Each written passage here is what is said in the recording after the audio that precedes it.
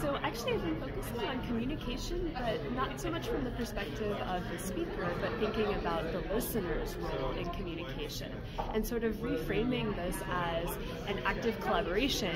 between speaker and listener, where the listener takes on this active role and can sort of contribute to the success of the communication itself. And so I think this is really exciting because, especially in thinking about interactions between first language and second language users, there's often this expectation that second language speakers will sort of adjust their pronunciation, adjust the way that they're speaking to be better understood. And so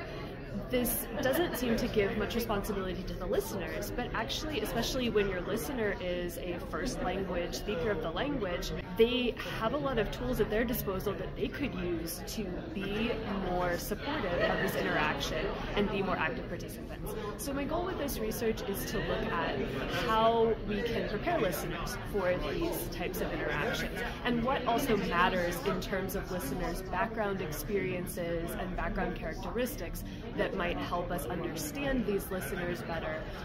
so that they can be better partners in communication.